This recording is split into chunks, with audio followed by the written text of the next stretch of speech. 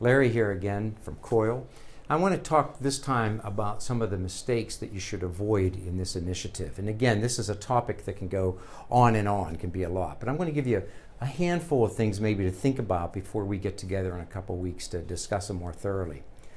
The first mistake to avoid is the issue of shopping around.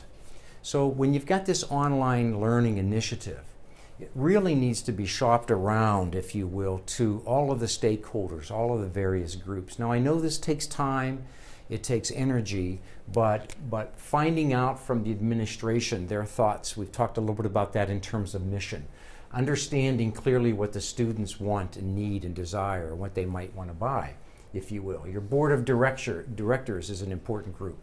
Obviously, faculty are critical. I think probably the most critical part of this whole initiative. You may have business relationships that you want to begin developing. And then, of course, you have an incredible alumni group that you want to keep in mind.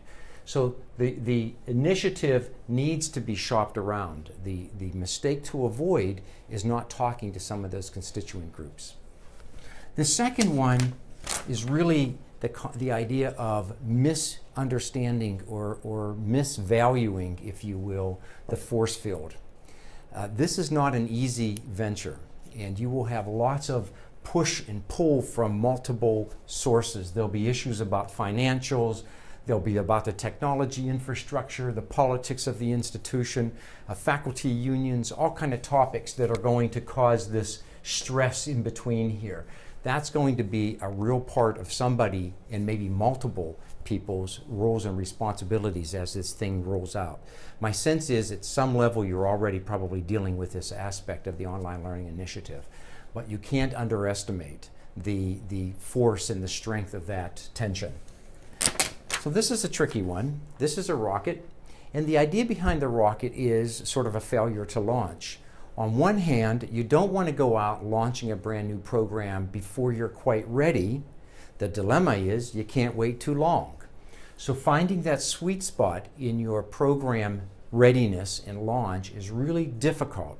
It may mean that you need to go out with enough information, enough systems in order so that your program is going to succeed, but not waiting till the very end when you think you have everything perfect, because we all know that day will never come.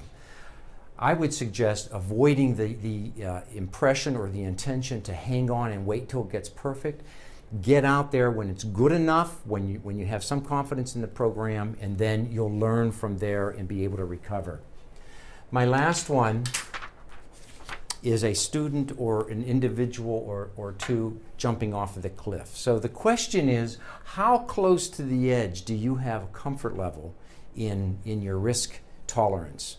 I'm going to suggest to you that getting into an online learning environment is going to take a fair amount of risk tolerance. And this again is going to come from these stakeholders. The faculty are going to have some confidence that them getting involved is going to maintain the quality of what they're all about in their academics.